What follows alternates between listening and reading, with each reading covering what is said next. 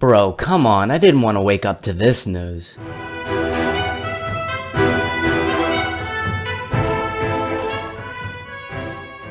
What's up guys, welcome to Superwise. I'm John. Very interesting news regarding the DCU because apparently according to Gadot, we're getting a Wonder Woman 3 and she's working on it with James Gunn and Peter Safran. I love portraying Wonder Woman. It's so close to and dear to my heart. From what I heard from James and from Peter is that we're going to develop a Wonder Woman 3 together. I know I'm not a studio head or I'm not James Gunn, but if this is true, this is just an objectively bad decision. Nothing against Gal Gadot's Wonder Woman, I liked her in the role when it was the DCEU's time, but her time has passed, and this decision just makes no sense.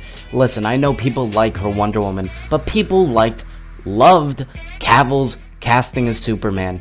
If you keep her, why didn't you keep him? It just raises a bunch of questions and a bunch of hypocrisy that I don't want on James Gunn, but he's kind of bringing it on himself if he does this. DCEU movies are flopping, and especially after Wonder Woman 84 and with the recasting of Batman and Superman, you might as well finish off the Trinity and recast Wonder Woman. The Trinity are your new faces for the DCU going forward, and what we need right now, at least with the mainline Justice League, is a clean break. The old DCEU wasn't working, and if you keep a major part of that DCEU, you're gonna continue to plague this franchise. I don't get it. It's frustrating, it really is. It just doesn't make any sense to me. You're recasting Batman and Superman, recast the last member of the Trinity. We simply can do so much better with a new Wonder Woman. We can dive into her comic book lore more. We can get a better actress. That new Paradise Lost show could be a jumping off point for the new Wonder Woman and could set up a new origin and just have that clean break right then and there. We can tell the general audience that this is a new era, out with the old era for the most part. But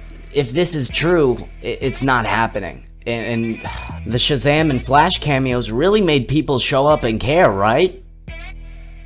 Right? Oh, that's right, because nobody cares. Just break it off clean, please. I hope this isn't true, and if it is true, I'm sorry, James Gunn, you take your first major L as a studio head. Tell me your thoughts in the comments down below. What do you think about Wonder Woman 3 with Gal Gadot supposedly happening in this new DCU? Please remember to like, share, comment, and subscribe. That'll be all from me. Remember my catchphrase, guys. Stay super wise.